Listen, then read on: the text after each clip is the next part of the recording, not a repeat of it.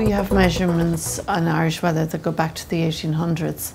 So if there was a cycle there, we would use it.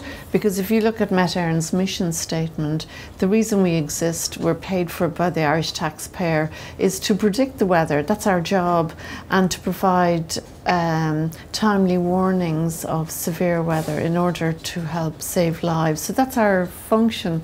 If there was a forecasting method available, then we would use it. Why wouldn't we? That's what we're paid for. The way we forecast weather, or weather models forecast weather, is we take the initial state of the atmosphere, which is, let's say, at noon today, and then we use equations of the atmosphere, Boyle's law, etc., and project forward in time. But why there is a limit is because we will never know the initial state of the atmosphere correctly, completely.